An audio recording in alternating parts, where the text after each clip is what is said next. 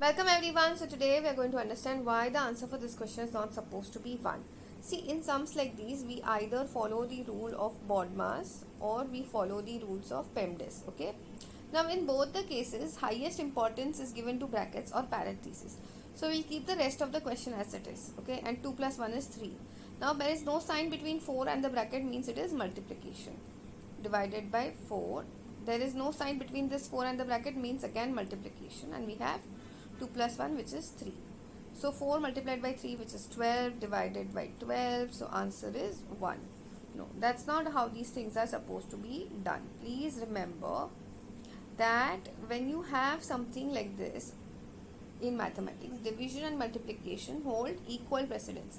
So in sums like these, you just have to go from left to right. Whatever operation happens first on your left hand side has to be done first. So we have 4 multiplied by 3, which is 12, divided by 4 multiplied by 3. So 12 divided by 4 is the next operation which needs to be done, which is 3 multiplied by 3. So answer for this question is supposed to be 9.